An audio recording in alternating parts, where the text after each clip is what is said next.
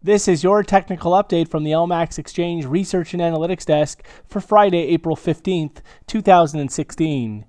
Euro dollar. So this latest breakdown in the euro below some range support at 13.27 does open the door for fresh downside over the coming sessions towards next key support at 111.45, which is that low going back to the 24th of March. At this point, if we do see any rallies, they should really be capped initially towards that previous support turn resistance at 13.27, but ultimately ahead of 114. Only back above 114.65, that recent 2016 high, would negate this prospect for now a short-term top. Above 1465 would, however, open the door for a fresh upside extension, potentially exposing a move into the 115 to 117 area, which is critical longer-term resistance. Sterling dollar. So cable has once again stalled out into rallies, with the market potentially putting in a lower top at 143.48 ahead of the next downside extension below recent support at 140.05. A break below 140.05 would then expose a direct retest of the recent 7-year low from February at 138.36. Ultimately, at this point, rallies are continued to be expected to be well capped, with only a break back above 145.15, that high going back to the 18th of March, to really compromise or delay this outlook. Dollar yen. So despite gains in recent trade and this minor correction off those recent multi-month lows, dollar yen remains pressured to the downside and could be looking to put in a lower top ahead of the next major downside extension below that recent multi-month low and 2016 low at 107.63 and towards a measured move at 106.50 further down. At this point, look for 110.67, that previous 2016 base, to offer itself as some formidable previous support now turn resistance, while ultimately it would take a break back above the 114 to 115 area to compromise this bearish outlook for dollar yen. Euro Swiss. So not much going on with Euro Swiss as it continues to hover just over some multi-week range support in the 108 area. At this point, if the market holds above 108, the broader recovery structure does remain intact, and the market could see fresh upside back above recent highs going back to early March at 110.24, above which exposes the multi-month peak going back to early 2016 in February at 112 further up.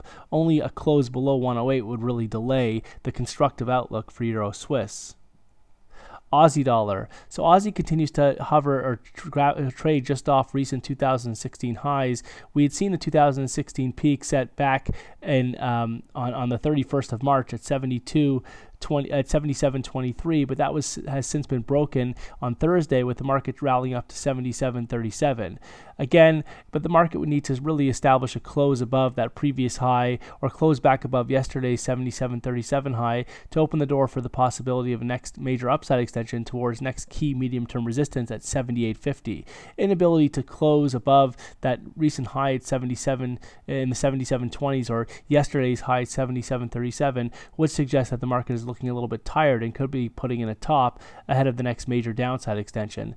But ultimately, a breakback below 74.77, that low that we saw back on the 24th of March, would be required to put the pressure back on the downside.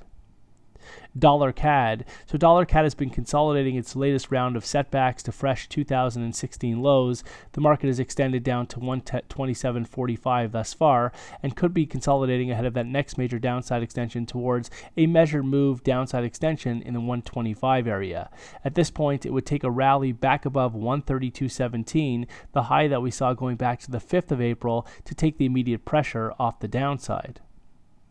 Kiwi dollar. So Kiwi continues to be well capped on a medium-term basis up above 69 and ahead of 70, although the market has at the same time not been willing to break lower at this point. It is going to take a break back below 67.59, that low that we saw on the 5th of April, to strengthen the bearish outlook and accelerate declines. Until then, we could see another shot at the top side, though again, it's going to be hard for the market to establish back above some critical medium-term resistance ahead of 70.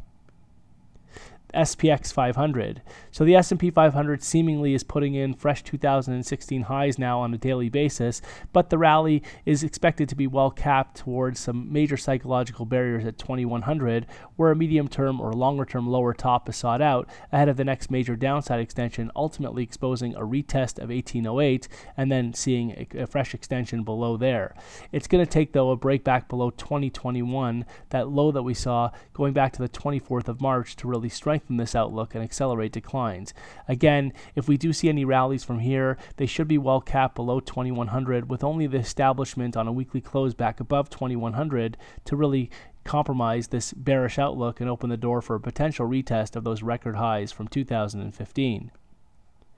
Gold. So gold has seen some setbacks in recent trade, though the market has been overall consolidating above 1200 over the past several weeks. At this point, there's some solid previous resistance now turned support at 1190, and a break back below that level would really be required to put the pressure back on the downside. Ultimately, while the market holds above 1190 area on a daily close basis, the pressure does remain on the top side, and we could see a fresh upside extension eventually back above the recent 2016 peak in the 1284 area and towards the 2015 peak at 1307 further up.